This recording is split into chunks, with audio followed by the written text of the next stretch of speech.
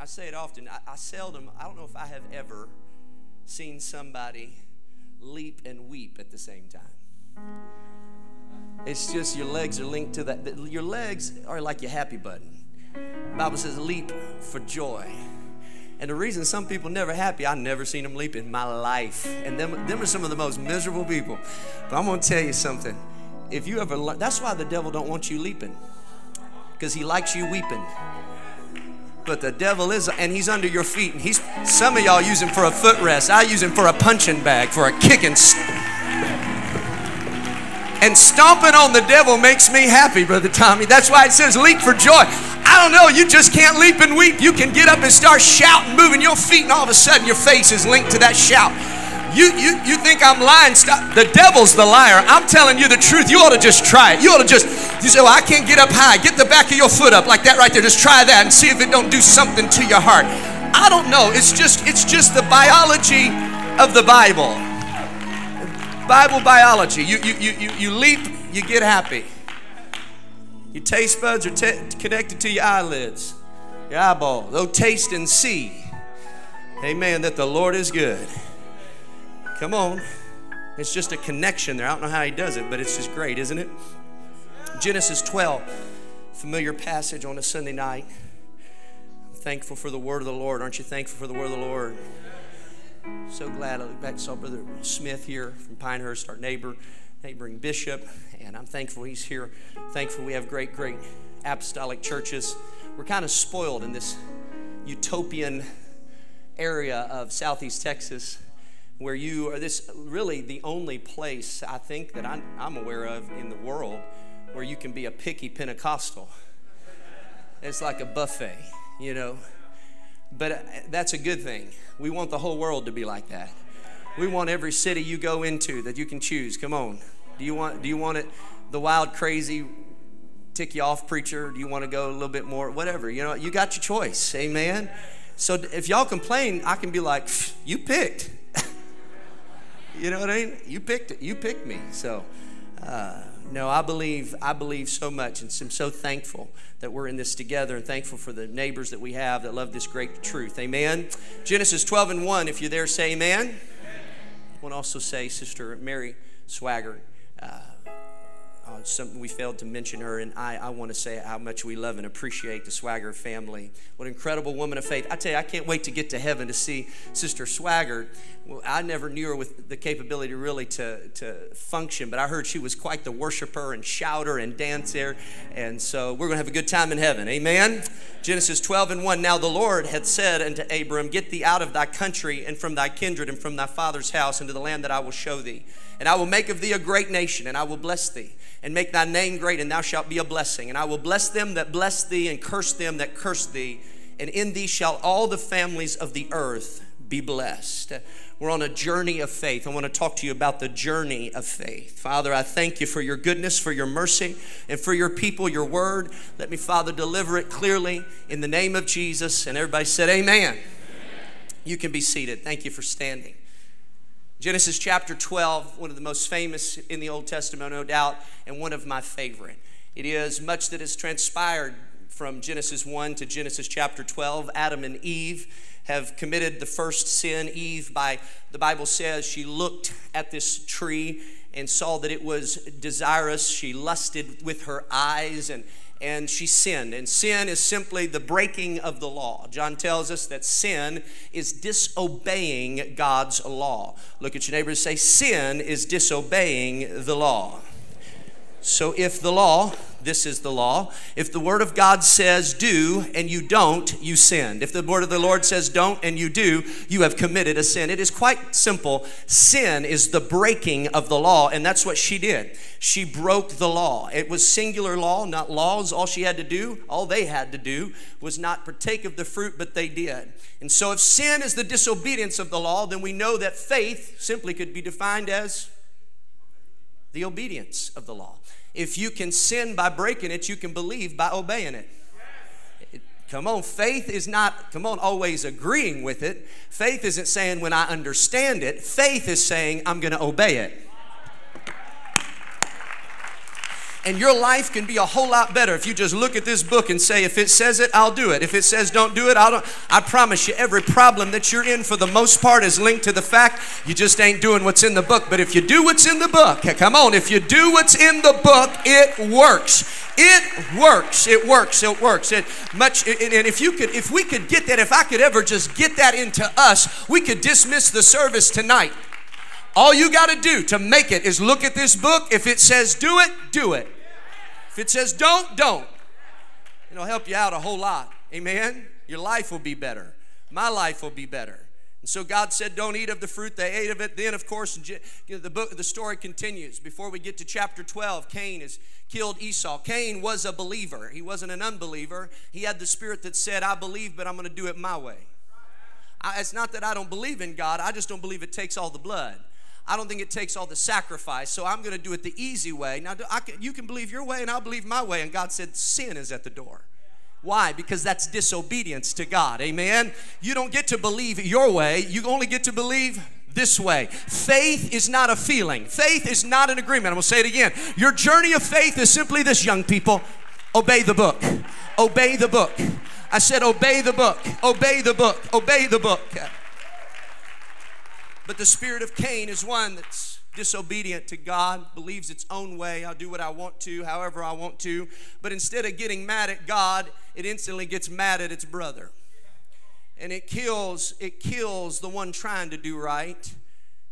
You're going to come across some people like that in your life. And then you continue reading, and the world grows. Population of the world after 10 generations from Adam is now at probably around 50 million people, historians say. And then it is one of great wickedness. Even after Seth, who has walked after the ways of the Lord, now 10 generations later, it is so that the world is filled with wickedness. The Bible says God looks down in one of the saddest verses in the Bible and says it repented him that he had even made, and he even started on the project. And tears are present, if they were in heaven, if I can say it that way. And he looks down and says, I'm going to destroy it all. And then following the saddest verse is one of the most beautiful verses in your Bible in Genesis chapter 6. And it says, but Noah found grace in the eyes of the Lord. In the darkness of that generation, there was a man who found grace. Aren't you thankful for the grace of God that hath appeared unto all men? Come on, that saving grace, it appeared unto Noah. Now, let me tell you, Noah found grace, but that didn't mean he didn't have to do anything. Grace came in the form of instruction.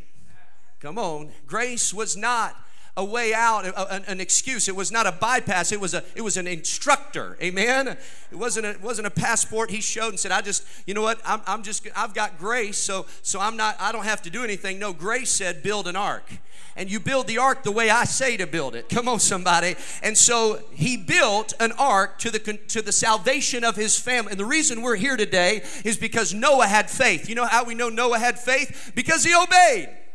Because faith is simply obeying God. And if you could just get that into your head, that if God said it, I'll believe it. Well, if you believe it, then you'll do it. I believe it, so I'll build it. Well, I'll build it my way. No, spirit of Cain, don't build it your way. It's got to be 450 feet long. It's got to have 3 levels. It's got to be built with wood. There's got to be wood involved. Come on, there's got to be a cross involved. And you better pitch it, and not just on the outside or not just on the inside, but both matter. You're going to have to be holy on the inside, and you're going to have to be holy on... I don't think it matters. I don't think I have to put pitch on the outside. I'll just put it on the inside. Go ahead and disobey, and you'll drown with the rest of them. But if you're going to make it through the storm, you're going to have 3 levels. You're going to have the death, the burial, and the resurrection. And you can't put the window in the basement because light doesn't come from below. You got to put a window up in the top so that you know where your light and your help comes from. You don't get to put 2 doors in because there's only one way in. I said there's only one way in. There's only one door into this house, and it's Jesus. Anybody trying to put another door in the ark is a thief and a robber.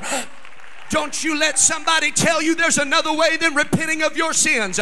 Don't you let anybody tell you there's another way other than baptism in the name of Jesus. Don't you let anybody come and tell you that you don't have to be filled with the Holy Ghost. Come on, this word is true and every man a liar. I said it's in the book. You gotta do it. Thank God for this journey of faith. Thank God for the journey of faith. And then the water falls from the sky and the earth opens. And we see one of the most beautiful pictures of God's grace in one of the ugliest pictures of God's judgment. It's 50 million corpses rot on top of water for a year until they decompose and the water finally backs away. The ark door opens and out come 8 people who are then commanded to go throughout the earth and fill it with children. Spread out, he said, fill the earth. But they refuse. They say, no, we're not going to do what you say. We're going to sin. And what is sin? Disobedience of the law. So they disobey. And instead of spreading out, they stay together. And they say, you know what we'll do? We'll build a tower. And we will make our name great. We don't want to be alone and we don't want to be unknown. 2 greatest fears of man, to be alone and to be unknown. And they said, we'll build a tower and we'll stay together and we'll become great and we'll make our name great. Come on. And God said, no, you're going to do what I told you to do. I'm going to cause mass confusion in your life because you disobeyed. Let me tell you why perhaps there's some confusion in your life. My life is so I'll tell you why you've got mass chaos and confusion. It's simply because you're not obeying the word of God. But if you obey, come on, if you obey, all of a sudden you might start understanding what's going on in your marriage. It's like we're talking 2 different languages. She's saying this, and I'll tell you why you got sin. And sin is simply the disobedience of the law. So God said, now you're going to do what I say. He comes down and there's confusion. And then guess what happens? They spread out. When God says it's going to happen, it's going to happen. I said, when God says it's going to happen, it's going to happen. Now, in Genesis 12, they have spread out across the earth. And man, at this point again, as time, many years have ticked on, there's been nations that have raised up and they are following after their gods and their different idols that they worship. And in Genesis chapter 12, this is where we find God. And he looks down again and finds the earth in disarray. Man, once again, living after his own desires and lust. But he cannot destroy the earth, for the promise that he gave Noah through the rainbow was that he would no longer destroy the earth with water. There would be no more floods. And so he says, you know what I will do? He said, that nation worships their God, and this nation worships their God, and those people are worshiping their God, and these nations are offering their children to their God. He said, I will have a people of my own. He said, so I will create a people, a nation of my own, and I will bless them. I'm going to bless them, but it ain't going to be a baby blessing. It's going to be a blessing so great that the nations of the earth will look at my nation and say, who is your God? I'm going to make them so jealous of God's people that they're going to want to be a part of it. I'm going to show my glory. Come on, you got to stop being ashamed of being a blessed people. You got to stop being embarrassed. It's part of the promise of who we are. Hallelujah. He said, but I need a man. I need a man that I can bless. He said so in Genesis 12. So the Lord said unto Abram, get thee out of thy country, from thy kindred, and from thy father's house. Hey, Abe, let's go. I need you to leave everything and everyone. Leave all your family, leave all your stuff, leave your inheritance, leave everything. Let's go.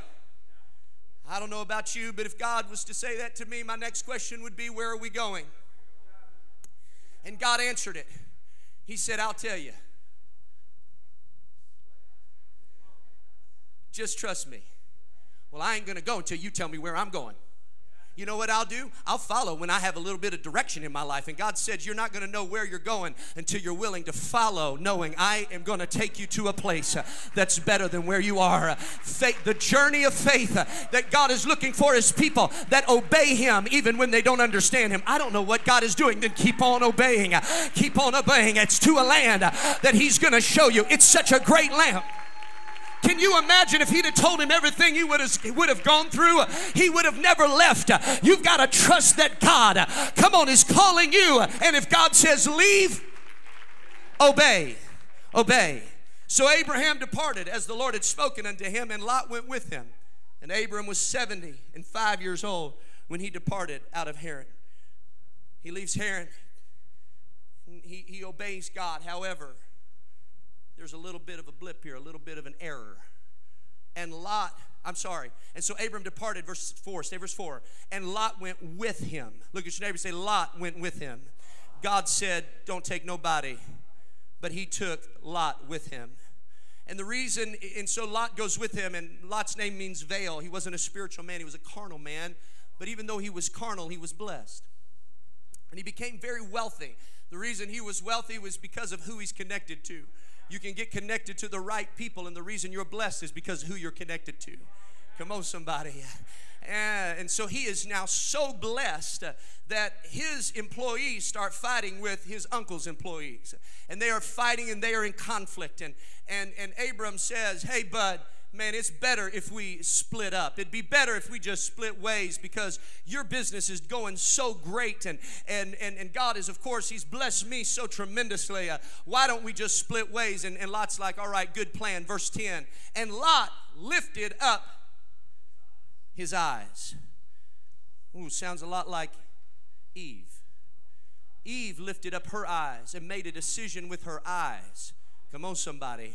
I said she made a decision with her eyes, not in prayer, come on, not spiritually, not with counsel, but she made it with, well, that looks good to me, and that feels good to me, and that tastes kind of like him to me, and that smells kind of like him to me, but it's not the voice. You've got to hear from God, and when you hear from God, you obey God. That's the journey of faith. He lifts up his eyes and beholds the plain of Jordan. It's well watered. It looks great. It's wonderful. Verse 13 says, but the men of Sodom, young people, look at that. The men of Sodom were wicked. Just because it looks good doesn't mean it's right. And wickedness can look good. Let me say that again. Just because it looks good doesn't mean it's right. I'll say it again. Just because it looks pretty, just because she looks pretty, doesn't mean she's the right one. Just because he looks good doesn't mean he's the right one.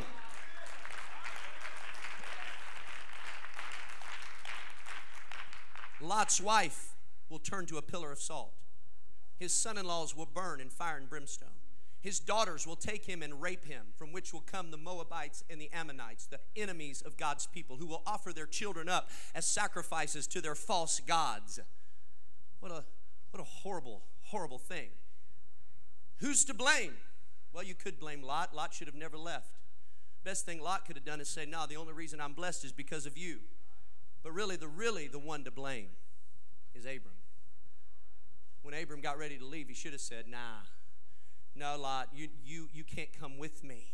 But because he couldn't say no, come on, he cost Lot his family and his future, and he caused himself heartache beyond imagination.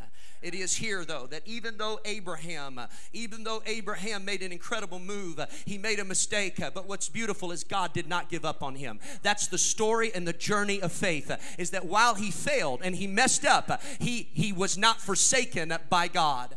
And so Abraham's journey continues, and you know the story. I'm going through it quickly. And finally, he is of age and getting old, to the place where children are becoming less and less of an option. And Sarah, as you know, comes and she says, you know what? She says, you know what, hubby? She said, I've got a servant named Hagar. You ought to sleep with her, and we can have a child. And that child, God needs our help. Come on. I know the promise, and I know the word says this, but God needs a little bit of our consulting and our advice, needs a little bit of our help. So we'll go ahead and just disobey. But you know what disobedience brings? It brings death. Ishmael is born, and there is conflict with Isaac, who is born some years later when Abraham is 100 and Sarah is 90. And there is so much conflict between Ishmael and Isaac that Abraham has to make a decision. Can you imagine this, Dad? He has to kick his own son out of the house, choosing between the promise and the one that he had made of his flesh. This problem is all linked back to Abraham disobeying God's word. if he would have just believed God, if he just would have been faithful. You say, well, Hezbollah and Hamas, and we're all talking about which Muslim terrorist is to blame. I'll tell you which one it is to blame. It all goes back to Abraham. Come on. It's the gap between the sin and the consequence. It had to happen. Eve ate of the fruit. Amen. She didn't instantly die, or we would not be here. But because there was a gap between the consequence and the sin, we now sin more readily. But if the sin and the consequence of sin was prior to or exactly at the same time, you wouldn't do the garbage you do. But that gap, and here you are. Let me just tell you, your sin and disobedience to God has consequences beyond you. You being disobedient, come on, to the Word of God, young people, and moms and dads, it'll have consequences beyond your pew, beyond time. But God does not give up on him. Even though he failed, God did not give up on him. Because while he may have failed, the journey of faith kept him moving forward. He kept moving forward in this journey of faith. Until finally on 22:1 of Genesis, we come to the most famous, because it is the final test that Abraham will come up against. And it comes to pass after these things that God does test or tempt Abraham and said unto him, Abraham, and he said, behold, here am I. And he said, take now thy son, thy only son Isaac, whom thou lovest, and get thee into the land of Moriah, and offer him there for a burnt offering upon one of the mountains, which I will tell you. And Abraham rose up early in the morning. When did Abraham get up? Did God tell him to get up early in the morning? God didn't give him a time, and God didn't give him a day. He said, go kill your son. And Abraham, before the sun was up, he was packing his bag early in the morning. Now, if it had been me or if it had been you, we wouldn't have got up early in the morning. We'd have been, I need to take him on a hunting trip. I got to go to Disneyland. We got to get our final run into there. We got it all, and we'll do it right as the sun sets. I ain't doing it early, but he has journeyed now from chapter 12, and in 10 chapters through his life, he has learned that every time I disobey God, I have disaster in my life. So I'm not going to delay. I'm going to get up early, and I'm going to do it. I'm not going to make the preacher beg me. He don't have to preach it 3 times. I don't need a personal invitation. I don't have to have a meeting about it. If I hear it, I'll do it. And that's the difference from 12 to 22. That's why there was no more test. He wasn't tested anymore because he finally learned. He passed the test. When the book says it, do it. When the word says it, do it. Do it, do it, do it. Don't let there be a delay between your obedience. Come on, in the Word of God.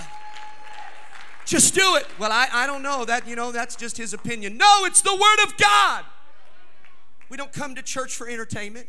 We don't come to church to hear Matthew Tuttle's opinions about the Bible. I'm sorry, I'm not up here giving my opinion. The desk is here, and God has appointed me as pastor to be the vessel through which he speaks his word into this generation. And when the man stands behind the desk, you ought to sit there as God is speaking to you. I said that God is speaking to you. And when God says you ought to get up and live right and do right, you ought to do it. You ought to do it. You ought to do it.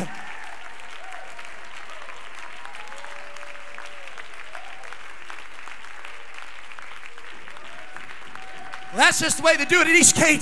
Come on, that's the way we do it. Come on, if you can't obey God's word, you need to go somewhere where you're not in rebellion. You need to obey the word, obey the word, obey the word. And he saddled his ass and took 2 of his young men with him, and Isaac his son, and clave the wood of the burnt offering, and rose and went up into the place which God had told him. He did it exactly. Exactly. He didn't bring nobody else with him. He didn't add to. He didn't take away. He did it exactly the way God said. And Abraham said, finally they arrived to the place, the Bible says, of sacrifice. They see it in the distance. And he says to his young men in verse 5 of 22, abide ye here. He says, and I and the lad will go yonder. We're going to worship and come again. He said, we're going to first mention of the word worship, Genesis 22 and 5. What instruments did Abraham bring to his worship? Said, we need to take note. We need to find out if it was the drums, what track he had. We need to know what kind of cymbals he was playing, Brother Aaron. Come on, get the, what kind of organ, what kind of style, what kind of lights did they have flashing? What brand fog machine did they have blowing fog? I need to know. Here's the instruments. And he took the wood that he was going to burn up. And he took the fire. My. This doesn't sound like it's going to feel very good. And he took a knife. He said he took wood, fire, and knife. The first instruments in the first worship set was wood, fire, and a knife. Abraham didn't come to the worship set to get fired up. I said, Abraham didn't come to worship to get fired up. He came with fire in his hand. True worship doesn't have to be, let's worship. Let's worship. Come on, everybody, get up. Well, you know, that's really not my song, and I'm really into the older stuff, and I kind of like this and that. And then, no. Real worship comes with fire in its hand, saying, I'm ready. What are we going to burn? I came on fire. I don't need you to fire me up. What would happen if you came into the house on fire, and she came on fire, and we all came? It would be an all-consuming fire. You don't need a fog show when you got fire. You don't need flashing lights when you got burning fire. Oh, come on, somebody. He said you're gonna have. I gotta have some fire. Then he had fire, young people, and he had a knife. Why did he bring a knife to a worship set? Why did he have the knife? Why did he bring the knife? What was he going to do? Sacrifice? Yeah, say it like ugly language. Like he was going to kill. He's going to kill. Kill. What was he going to murder? You remember? What's he going to murder? His what? Son. His what? Son. His flesh. The first worship set came with fire and the concept, I'm going to kill my flesh.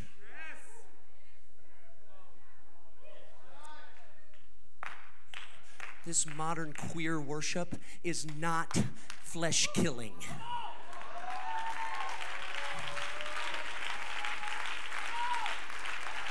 Get me an aisle roller and a runner. Well, why are you rolling? I'm killing my flesh. I brought a knife to the worship set. What's this? This is a knife to the worship set.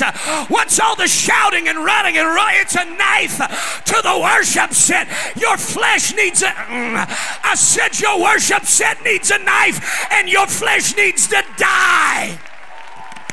What is it that you've said you won't do? Come on, what is it you said you won't do? What is it you said you wouldn't do in worship? You need to do it. What is it you've said, I'll never do that? Do it! Well, that doesn't really make me feel good. Perfect. That's exactly what's supposed to be happening. You're supposed to not feel good. You're supposed to. Everything that makes your flesh feel good ain't good. Drugs made your flesh feel good. Alcohol made your flesh feel good. Come on, somebody. And it wrecked your liver. Gambling made you feel good. Now you got no rent to pay. Come on. Drugs got you high. Woo, felt good. Come on, now you're sleeping in a tent or a box. Premarital sex outside of marriage. Ooh, that feels good. Till you wake up with an STD and a broken family. Homosexuality, oh, it feels good until you've got AIDS. Come on, somebody. You've been doing what feels good your whole life. Stop sitting on a pew because worship doesn't feel good, and realize if my flesh don't like it, that's probably what I need to do. Do something your flesh don't like. Do something your flesh hates. Worship, clap, shout, run, roll. Get into a flesh-killing frenzy. I've come to worship. I've come to worship God. Oh, you're just old-fashioned. Yeah, all the way back to Genesis 22:5. That's how old-fashioned the worship set at Eastgate is.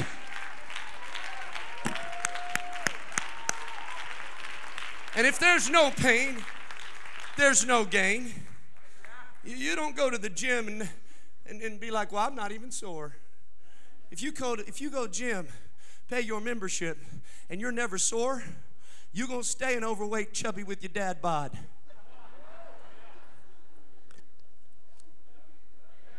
Only way you're going to look better is if it hurts. And if you're not going to make it hurt, stop paying for the membership. You are literally throwing your money in the garbage can. But if you're going to get the membership and pay the whatever you pay, why don't you go to the gym, work out, and make it burn so you can have some muscle to show for it? If you're going to come in and pay your tithe, put money in the offering plate, take a whole Sunday, you ought to make it burn. Let me see some muscles grow, some devils die, some spiritual maturity. Let's see something happen out of that. I'm in the house of God. I'm here, and I came with a knife to grow in God. But for me to grow, come on, for God to get big, I got to get small. For Him to increase, I got to decrease. So cut away, cut away. And Isaac said, Daddy, we got the fire, we got the wood. He said, we got the knife. He said, but where's the lamb? He said, I see everything, but the lamb. They were worshiping God without the lamb. They were willing to praise God without goosebumps. But he said, if you will worship me, God will provide. If you come with fire, and if you come with wood, and if you come with a knife, God will show up. God, let me tell you, we cannot perform. I'm all about wonderful and perfect. We love to do a great job. But the choir in its excellence and brilliance, tracks, loops, and all that jazz is nothing compared to an angelic choir of hundreds of millions that sing with perfect pitch and harmony, who in and of themselves can make music of themselves. And here we stand with man-made instruments needed just to magnify our voices. The angels need no magnification by electronics. They are that wonderful and majestic. And if you think that some way God is attracted to the majesty of what we do, you are wrong. Let me tell you why God shows up in this beautiful song. Because of the hours of sacrifice that was put into preparation. He's not... That's why we don't get up here and perform without practice. That's why we don't get up here and sing without prayer. Because God doesn't respond to the cuteness and the coolness of our voices. He responds to the blood on the altar. He responds to the 7:30 getting here early, getting to a prayer room and getting into practice. God is not impressed by the majesty of eloquent sermons. He is drawn to the blood on an altar. So you've got to sacrifice. You've got to, don't preach a pretty sermon, but never get into a prayer room. You've got to have blood on the altar. And God will provide. God will show up. I said, God will show up. And He ain't going to send a substitute. He's going to show up Himself. I said He will provide Himself. He will be the lamb. I said He will be the lamb. A burnt offering. He ties up the boy and lays him on that altar. And the Bible says He lifted that knife. Verse 10, stretched His hand. He stretched. Why would you stretch? Max thrust. It wasn't, I'm going to poke him and hope he maybe lives through it. It was, I'm going to extend my fire. I'm going to get the max thrust. This knife's going to plunge to the depths of its ability. It's going to stab so deep, it'll be left. I can't even pull it out. He stretched because he didn't have a backup plan. This is it. I've learned. He said, standing there, he says, I have learned it would be better to have a dead son than disobey God. It would be better to have a dead dream than to disobey God. It would be better to have less money than disobey God. It would be better. It's just better for me if I obey. I said it's just better for me. He said, I've already tried. I brought my dad, and it cost me years. I let Lot tag along, and his grandsons are now my enemies. I went to Egypt, and I almost lost my wife. I had relationship with Hagar, and now my sons hate each other. Every time I've tried to do it on my own, every time I've tried to disobey God and His Word, every time I compromised, all I brought was destruction into my life. So kill the boy. It must be better for me. Obedience is always better. Obedience is always better.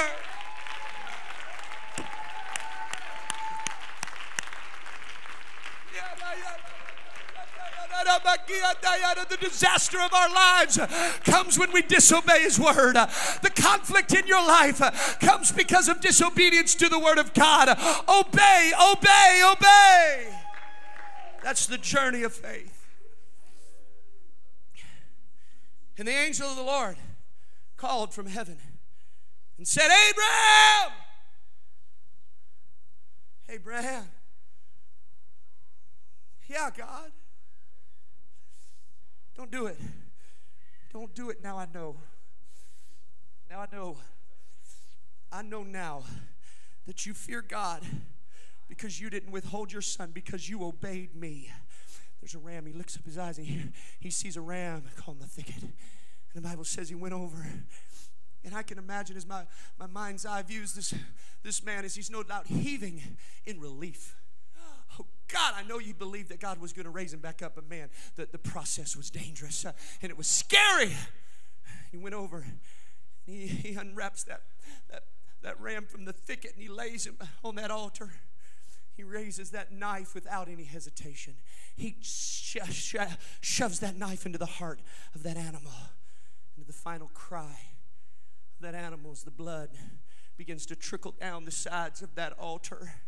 I can imagine as my eyes quickly shift from that bloody altar, I see a little boy, ropes still wrapped around his wrist and legs, trembling with tears as he watches the drip of the blood from the altar of what should have been his death. And he says, thank God for the lamb. Thank God for that blood. Thank God for that blood. Thank God for the blood. Thank God. Then he probably got to shouting, thank God for the blood. Thank God. And it now, how can you look at a cross that drips with Emmanuel's blood, where the Lamb who was God hangs upon you? You ought to know that every drop coming off that tree is your blood. Had it not been for the Master who came as a servant, you would have been dead on a tree. So don't look at me silly and don't mock me hard when I lose my mind giving my God a hallelujah. Don't you look at me funny or lift your nose up in the air. I've got to give him.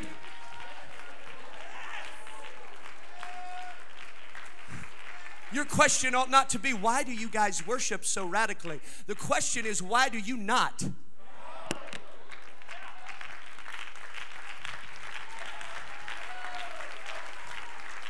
I said, the question isn't why we worship. The question is, why are there only 20% of us worshiping radically? I thought you believed in the blood.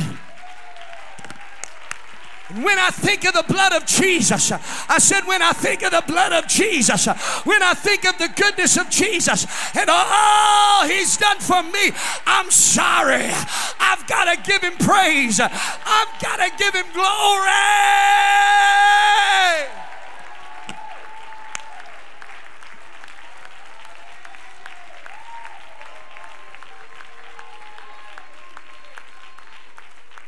What's funny about this story is I speed to a conclusion. Come to the music.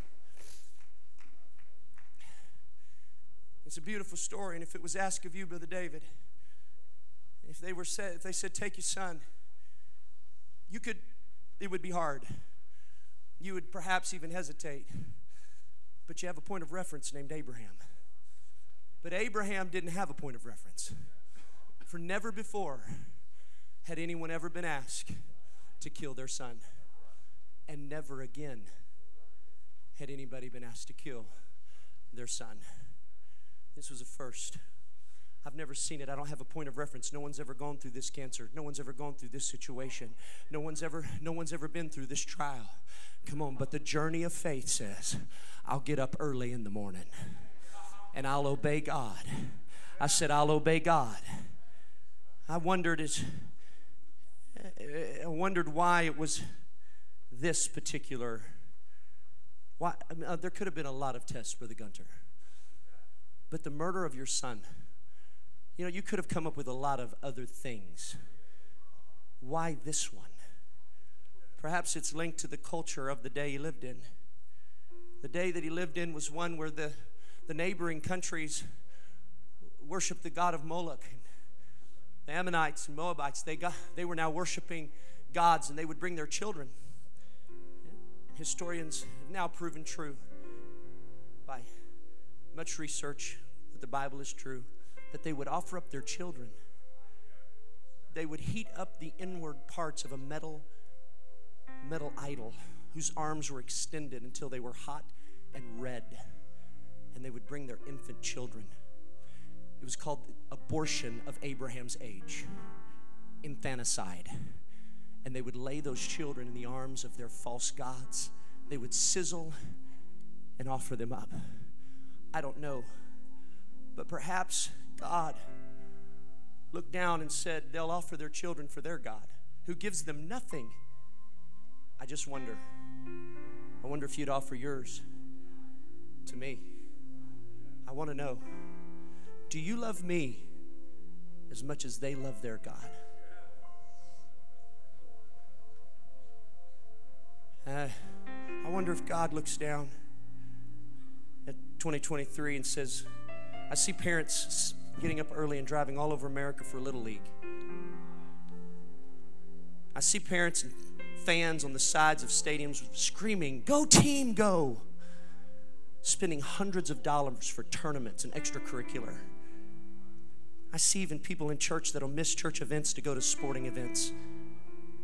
And they say that I'm their God. I see them painting their faces, and they'll dress anyway to support their team. They get up and they dance. And for gold, they sit in traffic hours to go to a job. Work like a slave, give them the best hours and years of their lives. For what? Gold. I don't know who came up with the idea of giving God leftovers. Say it again. I don't know who came up with the idea that we just give God the time before our Sunday morning tea time. Our little tea off, you know. No. What's the greatest commandment? Love the Lord your God with what?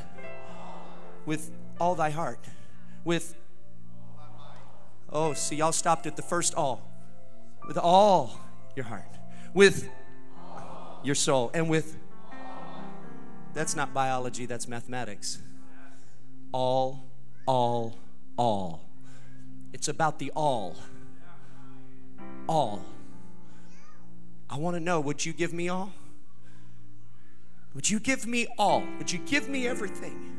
Would you give me as much? If they'll shout and if they'll dance, if they'll worship, if they'll praise God, if they'll get out and praise their God that big, I just wonder if there's a people that'll give a day. They'll give an entire day on a Sunday and come into the house. And I watched them worship their God, and their games don't even win, and their superstars don't show up when they're sick, and they provide nothing for them. But I have given them comfort. I've given them peace. I shed my blood. I offered up a sacrifice. I've provided for them when there was no way. I reached down in their marriage when their marriage was falling apart, and I saved their marriage. I brought their kids out of the drug house. I saved them and healed their bodies. I wonder if they can shout as loud for me as they do for...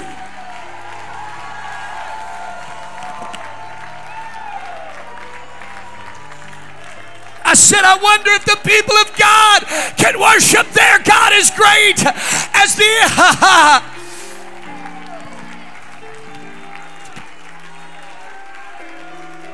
Look at your neighbor, say, we're going to worship. Someone said, I heard a preacher say that the devil comes to church every Sunday just to check us out. Well, if he's coming to check us out, I say we put on a show. I say that the opposing team sees this team shouting for their God with more vigor, passion, enthusiasm as they do for their God. Come on, somebody. I said, I wonder, have you ever seen them at a football game? Let me tell you what they don't do at football games. Shh, keep it quiet. No, louder. Go louder, louder, louder. Oh, do you think we could cut out the fourth quarter? I mean, it's just been a long game. No. Come on, tie it up. Tie it up. Let's go into overtime. I know it's red. We're in overtime, and some of you are like, oh God, I gotta go. I've got so much, but I wonder if you could get as crazy about this team as you do their team. The journey of faith. That's the journey of faith. Here's what you need to do. Get with your neighbor. Say, neighbor, it's Sunday night, and I've got my knife, and I've got my fire. I've got my hallelujah, and I've got my dance. I've got my amen ready. I've got my shout. It's been in here too long, and I'm gonna go ahead and get it out. I'm gonna go ahead and get as crazy about my God. As a matter of fact, I'm going for crazier. I'm going for wilder. I'm going for weirder. I'm going for more radical. I'm going for crazier. If they can do it for gold, I'm not going to work harder for gold than I am for God. I'm not going to worship more the sports stars than I am the maker of the stars. I'm not going to get louder for Hollywood than I am the one that died upon that sacred wood. I've got to bless the Lord. I've got to give him praise. I've got to lift my voice and say, thank God for the blood. Thank God for the blood. Thank God for Calvary's cross. Thank God for Calvary's hill. Thank God, thank God, thank God. Woo! Yeah! Woo! Anybody feeling a little happy? I wonder if I got anybody just be honest. The church house, you've been a little weary lately. Just raise your hands. I've been a little weary. All right, come on up to the front. You're about to get victory.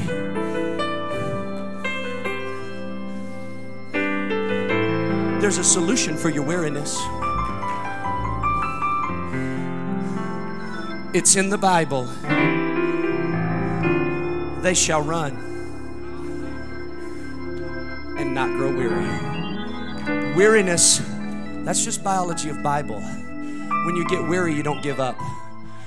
You get up. When you get tired, you don't sit down. You actually go to a higher rock. When you're overwhelmed, you go up, not down. The solution to overcoming weariness is not some time off. What it is some time in. Get your neighbor, clear the path. We're going to go, this is the direction we run at Eastgate. And I promise you that by the time you get to right there, that camera on the live stream, you're going to feel strength come back into your body. I said, and then the second half, you're going to be speaking in tongues, and God is going to give you so much strength, for they shall run and not grow weary. I'm not stopping. I'm about to faint. Don't put a chair behind me. Get my feet going, because they shall walk and not faint. Get me walking. Keep me a-running. Get me to leaping. Keep me to dancing. Oh, you need a little triumph? Clap your hands. You need a little victory? Shout unto the Lord. They're linked together. I don't know how he did it, but he did it. Oh, yeah. Hallelujah. Yeah, that's it. There's victory in the house on a Sunday night. We came, we might as well get it. We came, we might as well do it. Yeah. Clap your hands, make a joyful noise. Blow the trumpet and shout. Come on, praise and go to victory. From the west to you and above. Worship is the way that the battle is won.